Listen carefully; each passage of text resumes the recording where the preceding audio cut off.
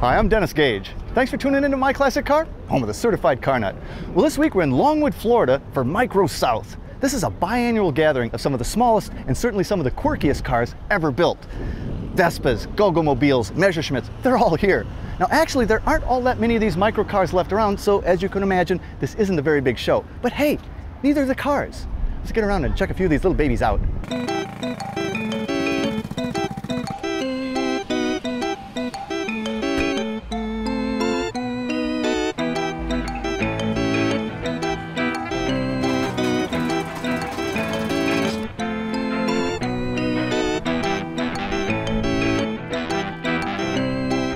Well, Billy, I think I met you, what, like 3 or 4 years ago. I was shooting this show down at Old Town Kissimmee. Yes. And I saw my first Go-Go Mobile. It was yours. It was mine. And I mean, they're just such comical cars. And I hadn't really paid much attention to microcars before that. But man, this show was a blast. How did it get started? Well, my wife and I went to an auction and we saw our first Isetta in 2003. Was it this one? It was not this one. There are more. There are more Isettas out there, and so we went to we looked into the history of the car, found out that there was a club for these cars, and went to a meet that was not so far from us, and found out there was all different shapes, sizes, colors, and soon after that we became Microcar owners, and we decided that that event was every 2 years on the odd years, and then we decided we would do our own event every 2 years on the even years. This is not a huge show, but there aren't many of these around. Right. This is a big show for little cars. I guess when there aren't many microcar shows, people come to them when they have microcars. Yes, it's a very loyal group. People come all the way with cars from as far as Canada, and people that came without cars all the way from Germany. Wow. They're interesting cars and really interesting owners. Yes, yes, yes. And that's what we like about it. The people are as interesting as their cars, which is not always true. Well, you know, let's, what the heck? Let's take this one for a spin. Close this up.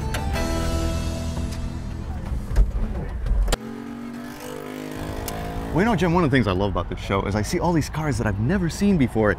And this is another one that I've never seen before. This is it's a Zundapp, right? That's correct. A Zundapp what, Janus? Yes, it's a Zundapp Janus 250, although it looks like 750 on the insignia. Yeah, it does. Now Zundapp they made motorcycles. Like World War II, they were one of the big... Correct. They made kind of heavy duty. Yes, very heavy duty motorcycles for the military as well as BMW. This car is based on a scooter, basically. It's an upgrade, it's an enclosed scooter. Now Janus, where does the name come from? They named it Janus after the Greek god that looks forward and back. Okay. Well, it looks a little bit symmetrical, so that's right. It's very symmetrical. Now it also I'm seeing some Isetta here. I mean, does this door open like an Isetta? Yes, the door opens very similar to an Isetta. We open her up? Yes. Oh, okay. So, but unlike an Isetta, the steering wheel doesn't come out with it. That's correct. It doesn't. It stays fixed. That's not that convenient. No, it's not as convenient as the Isetta. It makes it more difficult to get in, and it makes it a little more difficult to get out. Okay, so you say it looks forward and back. Does it do a similar trick in back? Let's go see. All right. And so it does. Look at that. And something's missing. Well, so not only does the car look, the same front and back, but obviously the passengers look forward and back too. I mean, it's a 4-passenger car? Correct. It's meant for a family. The parents sit up front and the kids will sit in back, or your luggage can go in the back. Yeah. Well, the curious thing though is that the engine's not in front, the engine's not in back. Yeah. So where's the engine? That's a problem. Yes, it is. It's actually, the car is very symmetrical, as you said, and so therefore the engine is right here in the middle. Center? Yes. Can you show me the engine? Absolutely. How do you do that? Well, I have to just crawl in the car for a minute and pull the seats forward and yank up the engine cover. What do we have there? We have a single cylinder. It's a single cylinder 2-stroke Zundapp motor. Okay, and putting out what kind of horsepower? I believe this puts out 14 horsepower, which is just a little more than the Isetta, but out of a 250 engine. What a bizarre car. I mean, there can't be many of these around. No, there's only about, I think there's around 14, and somebody will call me and correct me, about 14 of these in the US. They were originally imported. I believe a distributor in New York had about 20 of them, and they may have sold 6 or 7 of them, and the rest of them, no one knows what happened. What a bizarre, it's the first one I've seen. Jim. Thanks for bringing this baby out. You're the welcome. Zundapp Janus, right? Yes. Zundapp Janus. Look forward, look back. Wow. Welcome back to My Classic Car. Well, you know, JC, I've always loved Messerschmitts. I just think they're such funky little cars. But this one is one of the rare Tigers, a four-wheel Messerschmitt, because they're typically three-wheel, right? That's correct. This is actually a roadster, though. It is. It's a roadster. They of the 300 of these Tigers that were built, 50 were roadsters. Wow. There's approximately 10 roadsters left in the world, and we believe this is the only roadster Tiger in the U.S. In the U.S. What powered this? The Tiger 500 This is a two-stroke, two-cylinder engine. It's actually 494 cubic inches. Parallel. And it sounds like two chainsaw motors running at one time. And it has an awesome amount of power for such a light car. Wait, can I open it? This is the engine access here? Go right ahead. Not much access. Not much. But if you need full access, this whole rear section right from here pulls off. That's correct. And is it fiberglass or is no? It that's steel? all metal. That's all metal. Right? Sure Wow. is. Well, the other thing I love about Messerschmitts is just how you get in them. Yeah. I mean, open that up for me. Okay, sure.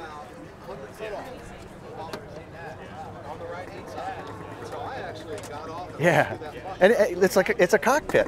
It is, because the predecessor company, Messerschmitt, actually FMR was the company that produced these, but we refer to them as Messerschmitt. But the Messerschmitt company is actually the company that built airplanes during World War II and prior.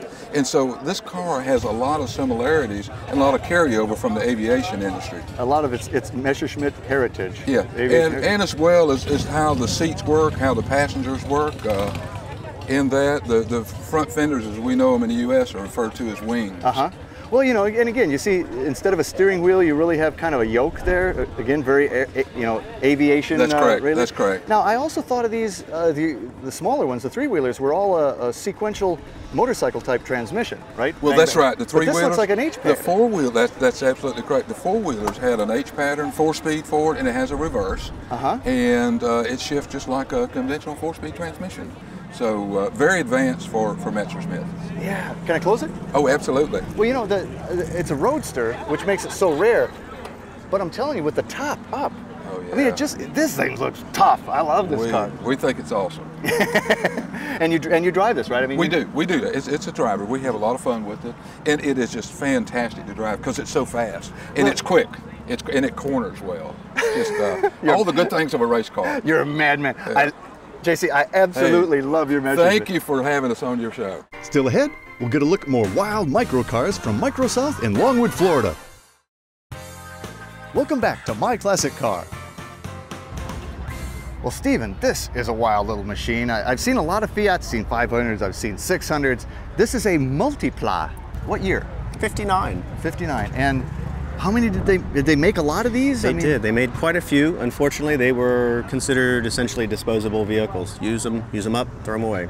Wow. So not many left? No, very few. It looks like a really well thought out car. Very much ahead of its time. And for 59, I mean, it's got I think a nice interior. It almost looks Volkswagen, frankly. It's, your basic vinyl and clean looking. Not much for gauging. No. A speedometer. Safe car too. It has an airbag? Yes. You just have to blow it up really fast. The car's slow, you'll have plenty of time. So what is powering this little baby? A 600 cc engine, 636. Air cooled? I mean, it looks like we're air cooled back here with the vents. Looks like it, but it's not. It's water cooled. Oh wow. Boy, is that a clean installation. Thank you. I mean, it's a little four-cylinder, right?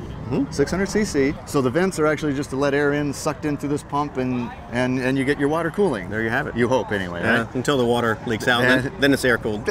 For a little while, anyway. So it even has what looks like an early version of stow-and-go seating. Can we look at that? Absolutely. So what you're saying is that the seats that are up will do the same things. They'll go down, and these ones here will go up. Positively. Show me. Quite creative design.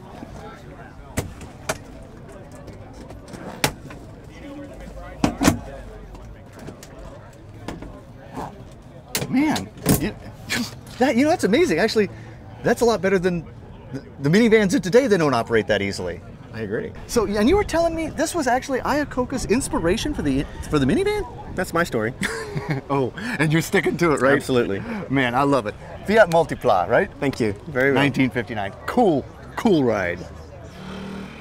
Well, Ken, this is a cute little one. This is a Vespa, and it wasn't until just a couple years ago that I actually even knew Vespa made cars. I always thought of them as scooters, but I ran into one, I don't know, someplace in Canada actually, and realized they made a car too. When did they make the cars? It started in about 1956 through I think 60 is when they were What made. year is this one? This is a 58.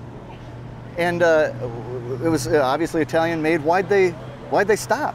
Well, Fiat told them they bought parts from Fiat for the motors and engines, and Fiat said, if you're going to get into the car business, we're going to get into the scooter business. And they decided that was not what they wanted to do. Yeah, you don't want to go head to head with Fiat anything. So this is a Vespa what? 400. 400. Vespa 400. Okay, and I like this. Did they all have this whatever sunroofy thing, whatever you call it? It's inexpensive, rudimentary, convertible top to get air in. And did all Vespas have this, or were some Yes, hardtops? They all had this. That was eh? indicative of the Vespa series. So I don't imagine it's a power top. No, it's not a power top. Up she goes, down she goes, huh? It's you got a shift lever there. Is it a 4-speed or 3-speed? It's a 3-speed with reverse. It's park and brake in the middle, and your starting lever and your choke lever in the middle. And when you say starting lever, it's a manual engaging starter. You pull the lever, cable pulls the arm on the starter and puts the Bendix out. So it's not a key start. You just turn the key on and pull that, and boom, off we go, huh? Just a key ignition and a manual starter. Well, and I'm assuming she's air cooled. Correct. Let's have a look. 2-stroke, 2-cylinder.